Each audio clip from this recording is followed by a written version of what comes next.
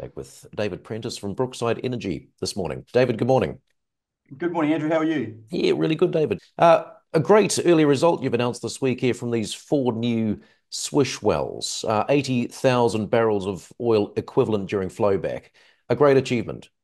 Yeah, look, it is. It's a wonderful achievement, and I think last time we spoke, we talked about we spudded the first of these wells in February of this year, and we've been through that enormous process to drill them safely on time. In fact, ahead of schedule, and then got the completion operations done, drilled the plugs out, and now we're at the kind of the pointy end where we're doing the flowback and just super pleasing early results from all four of the wells, and as you say, that 80,000 odd barrels of oil equivalent early on is important. Big chunk of revenue coming in a matter of only a few weeks. And pleasingly, the oil prices had a little tickle up for us as well in the last week or so. So it's all looking pretty good. And as you say, a big chunk of cash, 4.3 million in early revenue. This is Yes. almost 10% of your market cap.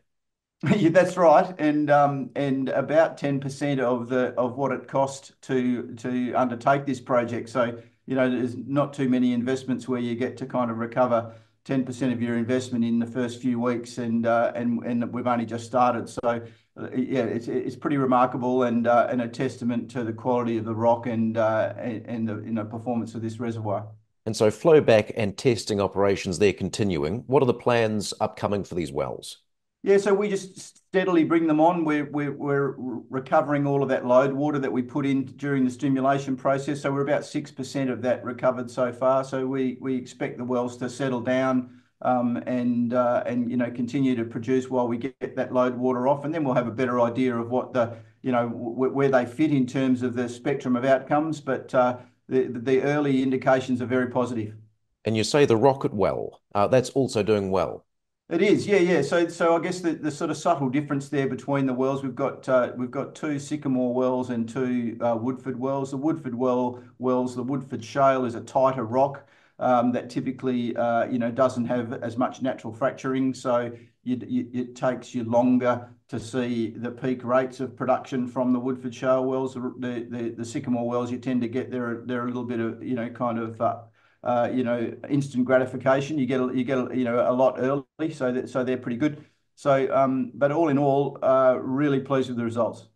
And so operationally, upcoming, David, what's the news flow looking like? Yeah, so look, we'll continue to provide updates on the production results from these wells, and then eventually be in a position over the coming weeks and months to sort of give peak rates and 30-day cumes for or 30-day rates for these wells.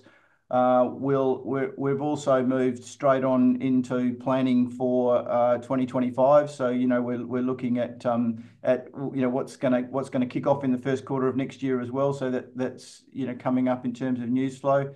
Obviously, the end of this week we've got the general meeting for the approval of the share consolidation. So that's something that we're really committed to in terms of part of the process for the US listing. We think it'll really help change the aspect in terms of people looking at us as an investment proposition, and we're looking forward to getting that underway as well.